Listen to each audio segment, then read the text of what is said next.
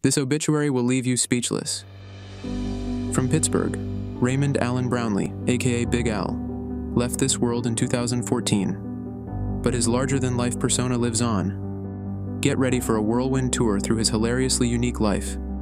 Big Al was a plumber, a gardener, and an avid hunter. But guess what? His love for stuffed barracudas made his wife Agnes raise an eyebrow for 24 years. He hated canned cranberry sauce, shorts, and anything Kardashian-related. But hold up, he adored milkshakes, Steelers football, and the Playboy Channel, quite the mix. Big Al, he was a master of blunt opinions, four-letter words, and telling it like it is. Banana cream pie, anyone? He believed ham sandwiches deserved only the finest bread, Mancini's of course. He cherished spaghetti westerns as much as bacon and beer. Plus, his love for the Elks Club, poker, and the Four Horsemen of liquor was unmatched. His wisdom? Life's hard, but it's harder if you're stupid. He had a thing for sardines, a naval history, and eggnog that could sprout chest hair.